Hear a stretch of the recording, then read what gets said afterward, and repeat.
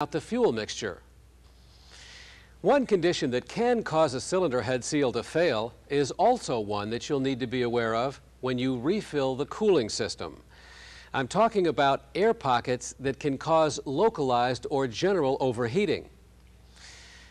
To avoid these air pockets, you should always follow the recommendations in the appropriate service manual for cooling system refilling. Some of the procedures specify the use of special tools and bleeding devices to avoid trapping air in the system.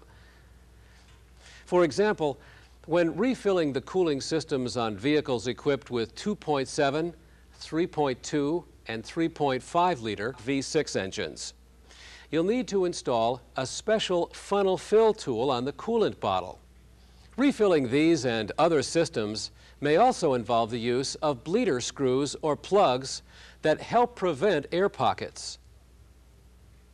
The technical service bulletin we have highlighted in this program also specifies an additional step to help ensure a successful repair, and that is replacing the cam sensor seal. Using the old seal is an invitation to a leak, one that could be difficult to distinguish from a cylinder head seal leak. When you've finally gotten the engine back together again, a final step is to verify the repair by running the engine and keeping an eye out for evidence of leaks, both external and internal. You may need to test drive the vehicle before you can be sure that the leak has in fact been fixed. The coolant level may drop as any trapped air works its way out of the cooling system. If this happens, be sure to top off the cooling system and run the engine again to check for drops in coolant level that may indicate a leak. Now that we've covered follow-up and verification, try this final review question.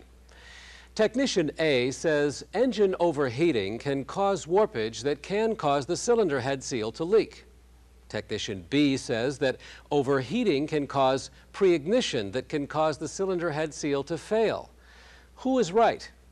A only, B only, C, both A and B, or D, neither A nor B?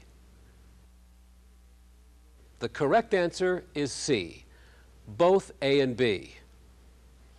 Engine overheating can cause not only head warpage, but pre-ignition, which can damage the cylinder head gasket. And that brings us to the end of this Mastertech program on cylinder head gasket service. Be sure to join us next month when the topics will be the MDS2 and the 24-valve Cummins diesel engine.